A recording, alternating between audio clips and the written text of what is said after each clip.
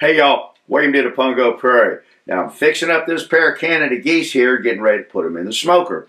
Now if you've never tried it, you can't believe how delicious these birds are, smoked up, sliced thin, and served along with some brandy, raspberry, and orange marmalade dipping sauce. Now my good friend Jeff McWaters has invited me to join him along with some of the family at his farm on Maryland's eastern shore near St. Michael's for a couple of days of goose hunting. And I'm fixing to take y'all along with me too. So don't go nowhere, because you don't want to miss this.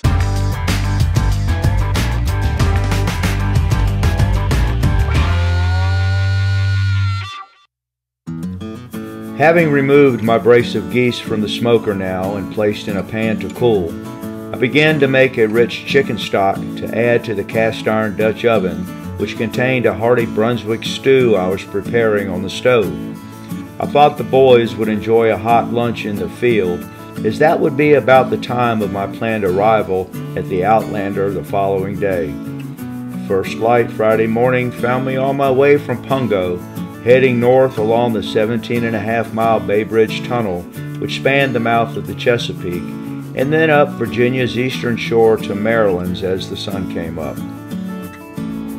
Once in Maryland, I shifted course northwesterly to Cambridge and across the Choptank River, then north again to Easton. There I would make a quick little stop at the Amish Country Farmers Market to pick up some thick-cut cowboy ribeyes to grill up for supper after the hunt on Saturday night.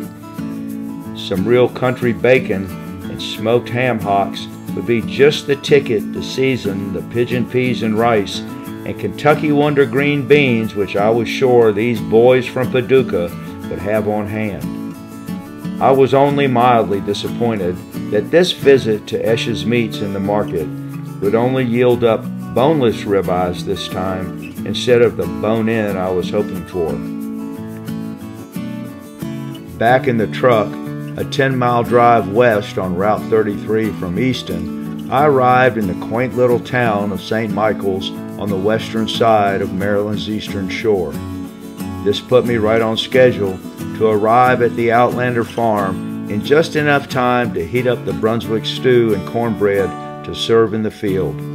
The waterfowl blind location was only a short gate ride from the house, where I was sure Jeff, along with his brother Tim, and their son and son-in-law, both named Hunter, imagine that, would all be and starving by now. And we have arrived. All right, lunch. Uber lunch delivery. Lunch, yeah. Uber Eats. Uber Eats on our way.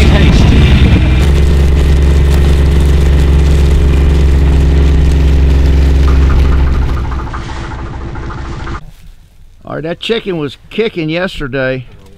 I got all his, well, it was actually more than one. I got their feet all steamed up in a pot. Grossed out all my girlfriends. Brunswick stew in a Yeti cup.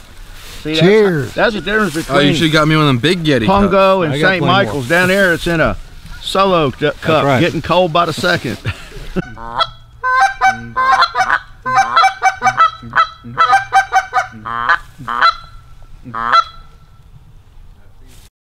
I'd pay $100 to see a goose come land on top of his head right now.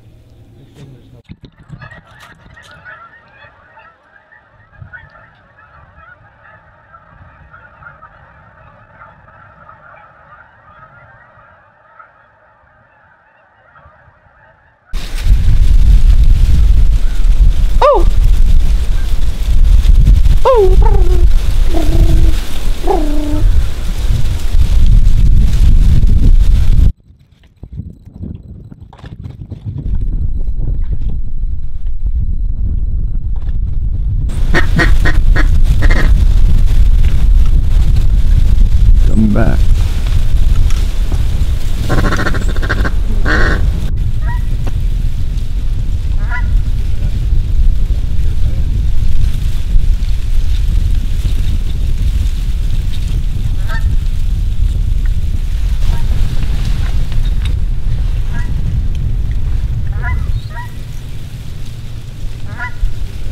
The afternoon hunt was quiet, so I headed back to the house to get supper working.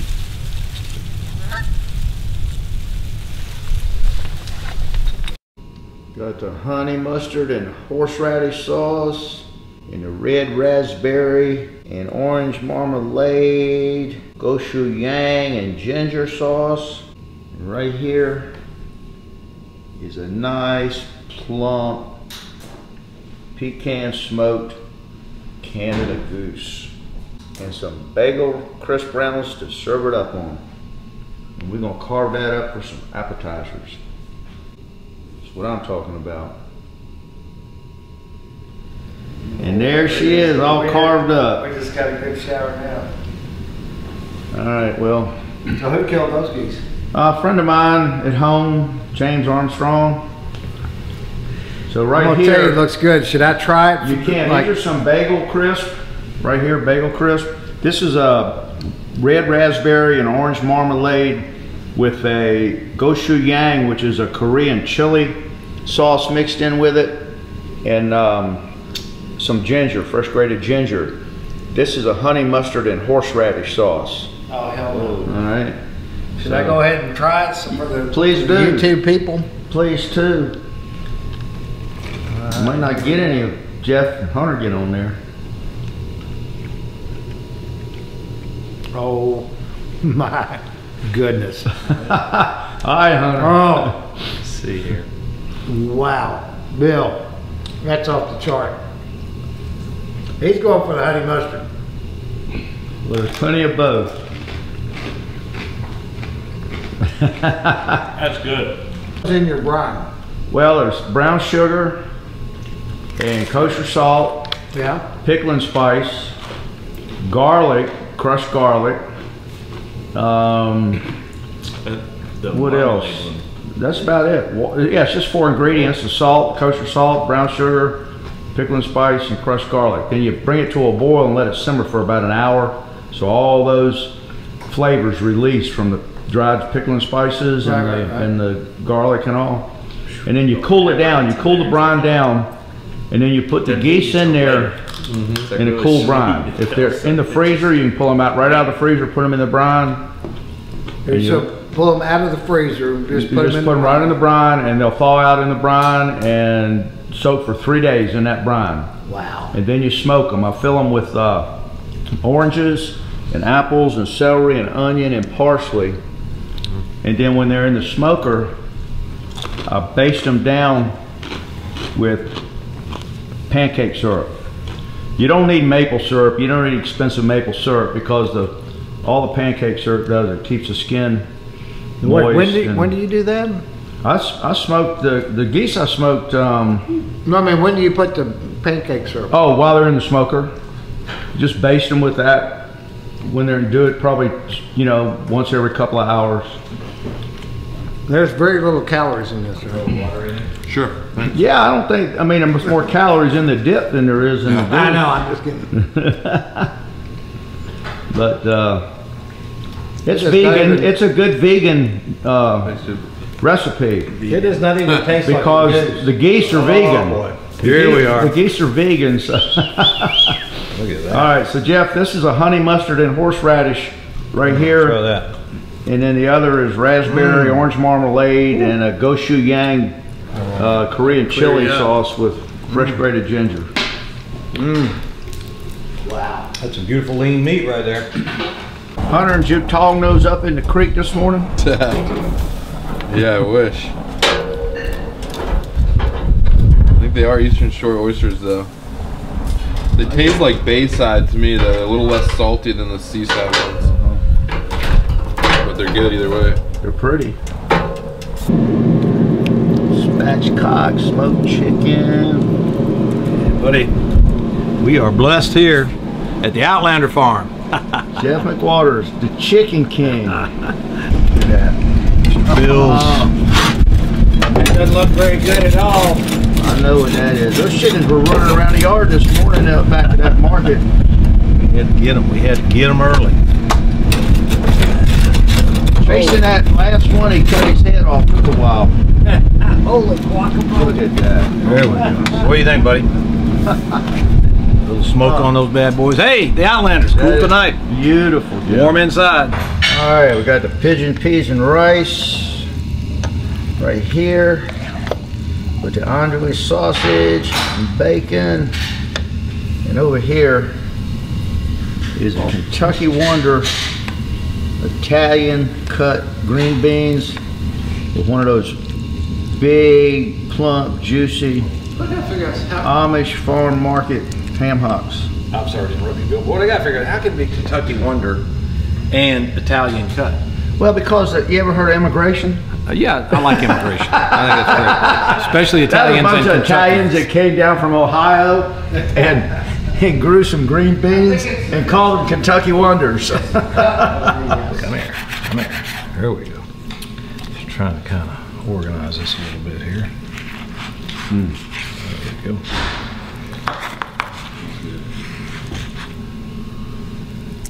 Just wash my hands too. Make sure all the viewers out there see that and know that. Those are some pretty chickens. Jeff, there's no BBs or number 2 shot in that chicken, is it? All right, Mr. Bill, we thank you very much, sir, for this. Bless it for us. Well, I don't know. You contributed pretty heavy, I think. I don't know about that. Nothing like yours, so. Tim, you want to bless it? Beautiful stuff. Sure, Lord, we bless this food for nourishing our body. We just pray that Chad makes a safe trip up from Virginia Beach, and we just had a wonderful time, fellowship together. We thank Bill for his unending cooking experience and teaching us about it. We pray that this whole situation that Washington, D.C. works itself out in a kind and gentle way, and pray this food for nourishing our body. God bless, amen. Amen. Well, here we are at the Outlander. Nice rainy early morning. Got a lot of these fine gentlemen in the blind here. Some Kentuckians and some hoodlums. They busted it. Yep.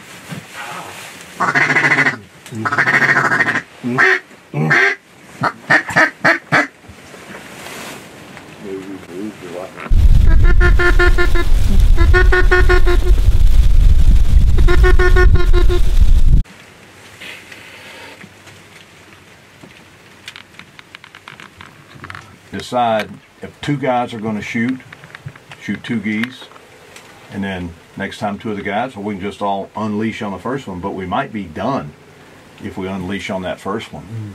Everybody's shooting at once. You might kill all our geese, so we just, how do y'all want to do it? Is there a guarantee we're going to get another shot, though?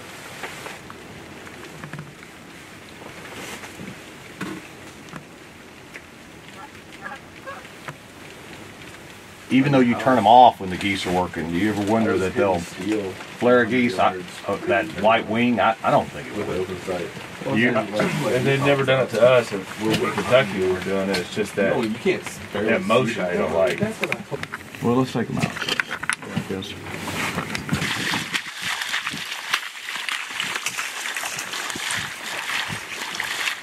Tim McWaters. See you, buddy. Thanks for that great meal last night, too. Yes, sir.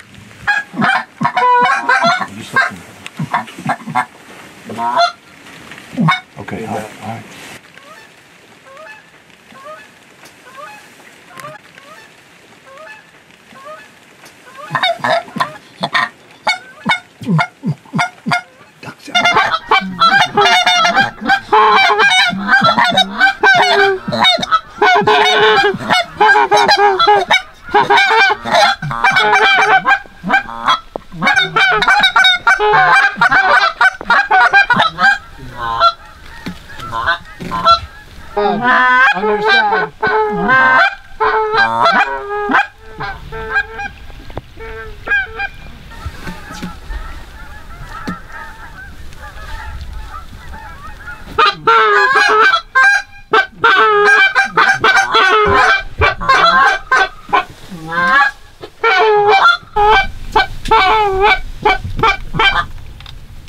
Kill 'em, boys.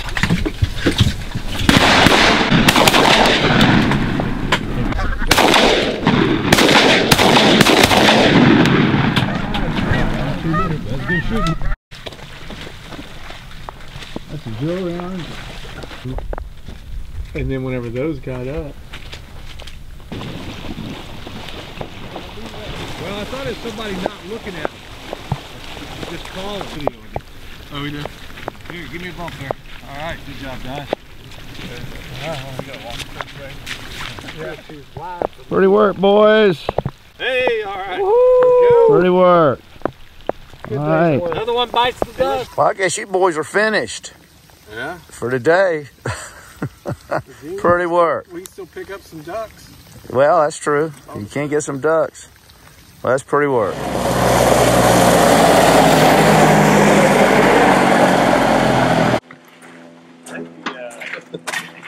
Ow! It's nothing like getting your limit of Canada goose and coming there and having fried oysters for lunch, is it? Chesapeake Bay, baby. No, it was hard. It was hard getting those oysters off the bed. Yeah. We got them. Did you have to? Would you have to tone them oysters up from the pond the geese were landing in? While we're on them. Now, what do y'all know from Paducah, Kentucky about frying up some oysters? I don't know. You get practice with mountain oysters? No, we got no. We got practice with frying all kinds of stuff there. You know, frying eggs, catfish, and squirrels. Yeah. What temperature do you fry at, Jeff? 375-ish. I can get them pretty hot. Yeah, that way it gets the pan cook crisp it up without Yeah, do you see overcooking those the oyster. over there? This is a little small. I don't agree. Now, this is a pork butt I smoked up back in Pungo before Christmas. We had it frozen, and then we're finishing it off in a Traeger here, warming it up. Kentucky style. Awesome. More grub. Good stuff, Bill. Amazing pork. Well, I don't know about that. You seem to like this. Got to get used to that Kentucky style barbecue that y'all like. Red sauce here. Big ass dirt mile. Red sauce. It looks good. And he's though. like, we're from the Red State barbecue sauce. Well, that's one thing you got on Virginians for sure, is you're a red state. Meanwhile, here in the galley, we got the cowboy beans going on with the ground beef and the peppers and the jalapenos and tomatoes and molasses, the pintos, the red beans, the white beans, the black beans, a little green pepper and onion. Now that the boys have limited out on Canada geese this morning and finished lunch, they've headed out to a point overlooking the water right outside the kitchen window here, which I'm going to show you, to set up a little spread, hopefully to get some duck action going this afternoon. I'm just wrapping up the prep on our double stuffed, twice baked potatoes and prepping those beautiful, thick ribeye steaks that we picked up yesterday at the Amish market. And I'm going to go out there and join them. Go catch up with the boys. I had to change hats for this waterfowl hunting. Don't want to flare no birds.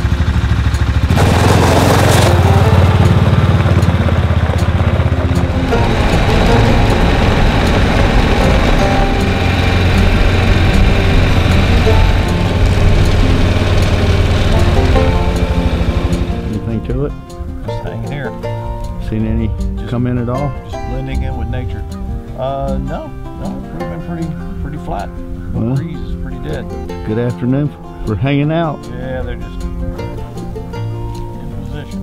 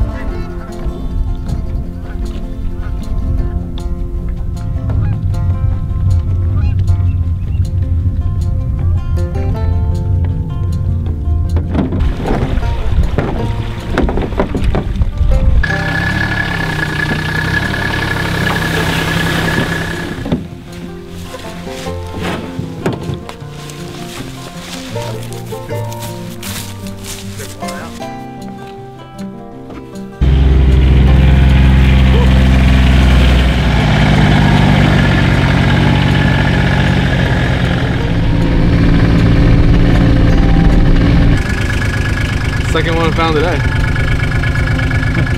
Waterfowl mind. I got the.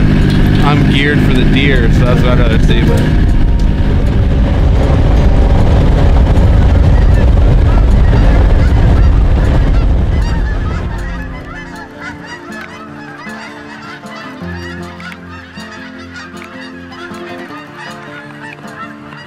I'm gonna pluck the whole one too because I want smoke one. What are we cooking the steaks on tonight? Well, we can cook one of these up. How about that? Yeah. Hunter, what are you gonna do with the whole bird? You gonna smoke it or are you gonna? I'll probably roast it, honestly. Roast it? Yeah. My wife doesn't really like smoked food that much, Okay. and honestly, I'll probably give it over to my wife and mother-in-law and tell them have fun with it, and they'll do something really good. You doing a whole one too, Devin? Yeah.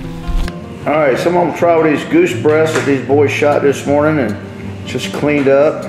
Slice it real thin on a bias. I do this with wood duck. I've never done it with goose. We're gonna try it. I got some butter and garlic kind of getting warmed up in the pan here. And we're gonna sear this goose breast right here about 20 seconds on a side. And then we're gonna serve it on a cracker with some brie cheese. You shave a few of these slices thin on the bias. Butter turned up here. Nice little heat going.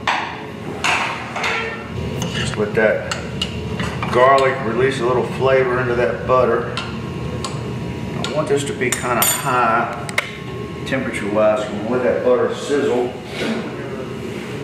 We're gonna go 20 seconds on each side. We'll start counting. I'll put the last one in.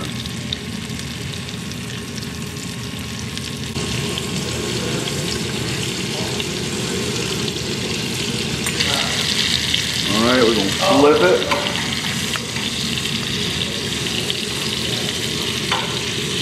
These little tongs for this. Huh.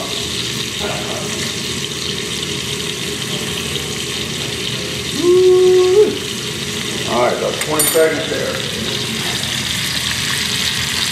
Oh Lord, what is that? Appetizer? Yeah, that's a goose we got today. Y'all got today. Crack that on it real quick. Oh! And I don't know what happened to the salt. Look right here. A little bit of salt, not too much. All right, let's take it off of there. Sorry, I got in the way. We got some tongs somewhere. Yeah, right here, right? All right, I'm just gonna put them right over here. I think they're hard to grab. You lost one casually. Oh, those are weird little tongs. All right, right over here. All right, Hunter. Hunter, you be the guinea pig. Taste test one. Get you some brie cheese. All right. Lay the brie cheese on the cracker and taste one of those things. I don't have no idea what it's going to be like. Turn that. Well, that's bad. It's going to be better than the crow that we would have had. With wood ducks, this is really good. Just basic, real simple. Yeah, real good. You can taste the garlic, butter. Is Real it tender. Is the goose still tender? Didn't get too cooked? No, it's delicious. Okay, cool. All right, I'll do a few more if you want. Yeah, that's real good. Go ahead, jump on in there, Tim. Jump in. Go ahead, Hunter. Let's see what Hunter Harris thinks about it. What we got here? You gotta get some brie cheese now. I'm going. Oh, you're going different cheese. That poor goose was swimming this morning. Now he's chewing on you. You're chewing on it. Poor goose. Money? Really good. Which one? Horseradish with it? I'm gonna go with the brie. Where's that? What'd you do with yours, Hunter? Just brie and what? Yeah, brie and goose. Brie and goose. That's Brie it. and goose. All right. Just real simple.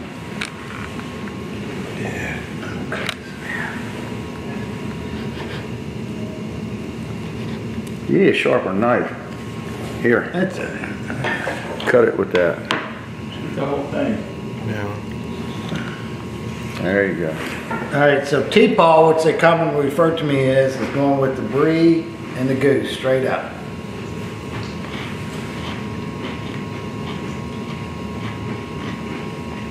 Wow. Wow. I'll have to try it and see if y'all are just putting me on. No, it tastes like Alright, we're going to try something different here. Our tongs are missing in action. We're going to try to reverse sear these ribeyes. I'll leave that one in the middle. On the Traeger here. Started out on the Traeger anyway. But I got to find them tongs. Alright, this will be a process. Exactly. I usually do this on charcoal, offset heat. So this is a total experiment. Alright, we're 14 minutes in. We found our tongs. We'll give our steaks a flip here. Oh man, they're looking right on time.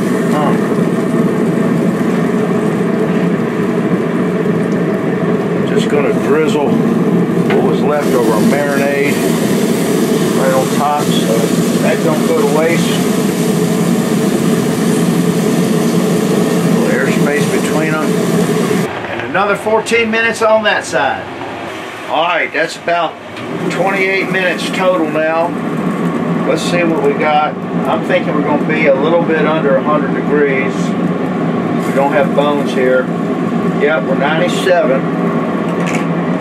Got to bring them up just a little bit more. I forgot to put the ground pepper. So I'm going to put a little ground pepper on them. Give them another flip.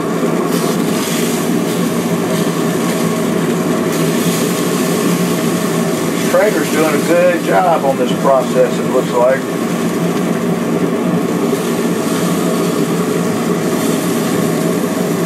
I'm going to give them about maybe another 6 or 7 minutes. How we doing out there, guys? Captain Bill here is just doing another marvelous job. All right, Jeff, we're going to give them about another 5. Yours are going to have to stay on there a little bit longer because you want it medium, but that's okay. Yeah. Medium's good. We're going to give about another 5 or 6 minutes. We're going to pull 2 of them off, crunch them up good into foil, leave Jeff's on. I want to get Jeff's up to about maybe 125 internal temperature before we crunch in. And the old Traeger's doing pretty good. We got to get you one of these. Yes, it is. All right, we're going to put these rascals off of here. At least 2 of them. Crunch them up. Start with that one. Nice tight wrap. You want this bowl to be about skin tight on this meat. I'm going to set that one out of the way for a second. Get that one. Is that pretty or what? Foil kind of hanging together there.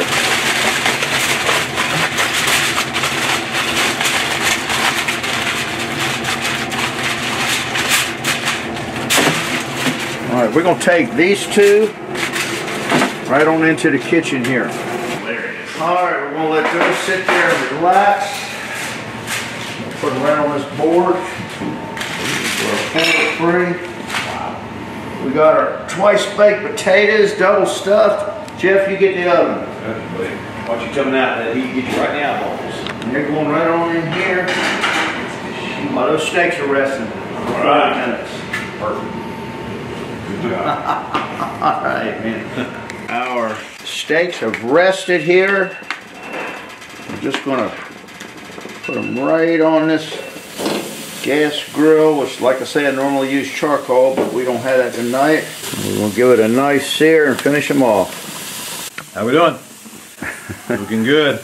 That one's yours, Jeff. Got your name on it. See right there? I can see it. J-E-F. All right, we'll get our potatoes out of the oven here. Oh, yeah. All right, got a little paprika going on here. Got some parsley, some chives, and a little bit of chopped up red bell pepper. Make it look like Christmas with the red and green. Now, that's what I'm talking about. Double stuff.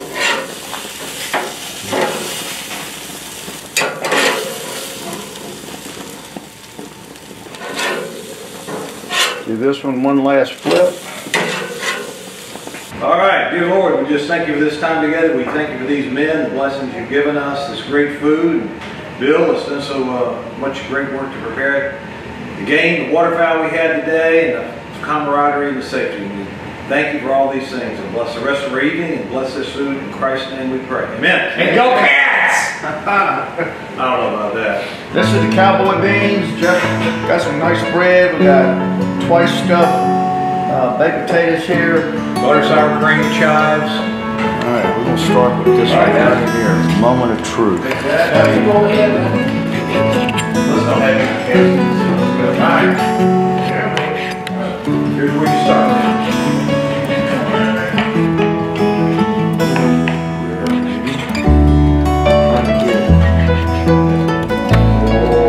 Talking about here. Alright, here's some tongs. Go ahead and give us one. I'll cover it. That's make some room. There. Oh yeah. The best part about hunting is not so much the birds circling the spread, or even the shots fired that fill our limit, though that is the excitement we always look forward to. The best part is the camaraderie, the brotherhood, the conversation, the memories made from the moment that will be the stories we will share for a lifetime. The taking of life that becomes the sustenance for our own, as provided for by our Creator, gives the hunter a keener appreciation for the bounty delivered from being afield. I think there is somehow a bit more reverence paid in the way the hunter prepares their harvest on which to feast. It's not just another meal. It's a celebration of the bird, a celebration of friendship, an homage to the events of the day, an acknowledgement of divine providence. Oh my goodness.